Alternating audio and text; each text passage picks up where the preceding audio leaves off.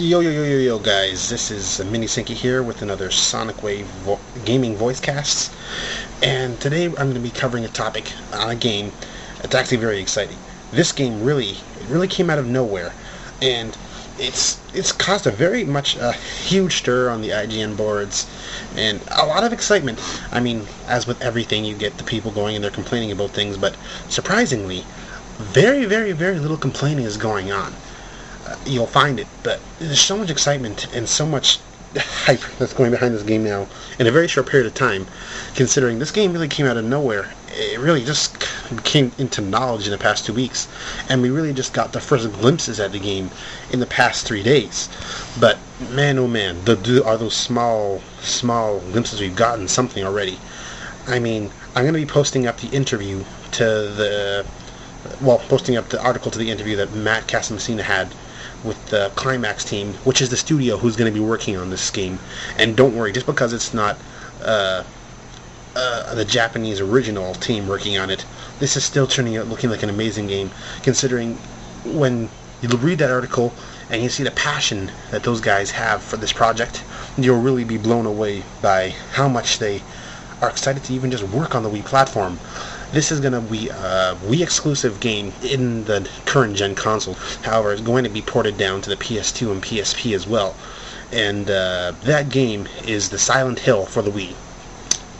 If you didn't already guess that from the title. Anyway, it's called Silent Hill Shattered Memories.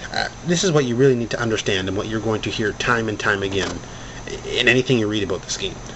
And what you really need to keep before you all the time is that this is not a remake by any means. This is taking Silent Hill 1, and it's... how should I put it? Imagine the Tim Burton movies and how those were great, and how that series of Batman movies ended, and then kind of look at how the Dark Knight movies have now taken that same plot, but made it different. Technically, what Silent Hill Shattered Memories is a reimagining of the first Silent Hill game.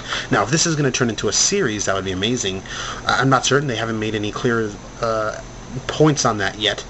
But as of now, this is taking Silent Hill 1 and is going to reimagine it in a different way with the same characters and overall plot, but it's going to play them out in a far more different way. And the gameplay and the town itself, Silent Hill itself, is going to be somewhat different. And you know, that's very exciting. When you see the screenshots and when you see the interview and you hear what the tech they're pushing, the things they're doing, it's hard to put into words really. And you're actually seeing some of the clips I'm putting right now through this voice cast, and I'm certain you're probably thinking the same thing. But boy, man, how to really articulate how my feelings are for this right now. The best way to say is that I'm hyped. Now, the state of Silent Hill as a whole, when you think about it, it's seen better times. Actually, when you think about it, the entire survival horror genre has seen better times. Maybe not in terms of popularity. I mean, Resident Evil has set survival horror in mainstream. However, in doing so as well, I think they took out from what made survival horror, the horror. And that's been stated by real fans. Now, Silent Hill has not been out of that argument either. Silent Hill 5, a lot of people believed, not only did that game keep it safe and not really want to do anything different, because you know you need to push stuff and you need to do stuff different, but what they did do differently detracted again from the experience, because the developers believed the only way to make the game better is by making combat better. And what they don't know is that destroyed the whole feeling Silent Hill tried to go for by giving you this ultimate kick-butt hero guy who has huge muscles and can beat up anything within an inch of its life. That doesn't make it scary. It doesn't make it scary when you have some frat boy meathead with a gun. I'm not trying to knock Resident Evil 5 or anything, but that game is not. It's not a survival horror game. It is an action game. And I understood the path Resident Evil 4 was going in that they knew in that regard that Resident Evil was always about that kind of atmosphere, and it kept that atmosphere while upgrading the action, because the Resident Evil engine and everything they were doing with it was getting stale. And so Resident Evil 4, that was acceptable. But Resident Evil 5, they took out any kind of atmosphere or horror that was in 4, and they just removed it and just put action. And that's the state, because really Silent Hill and Resident Evil are the two leading games in survival horror, and you can see that from just those two games alone where the state of that genre has gone to. Now, Shattered Memories heard all of those pleas and saw all of those problems, and they really said, screw the fighting. The new system has quite literally taken all weapons and all ways to fight back, and they have removed it.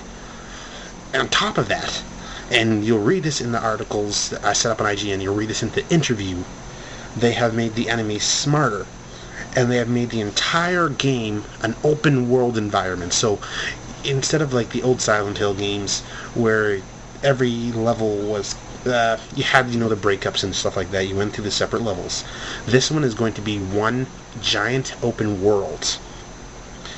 And they've advanced the enemy AI, and they made it so that the enemies can think, they can gather in crowds, they can create plans to trap you.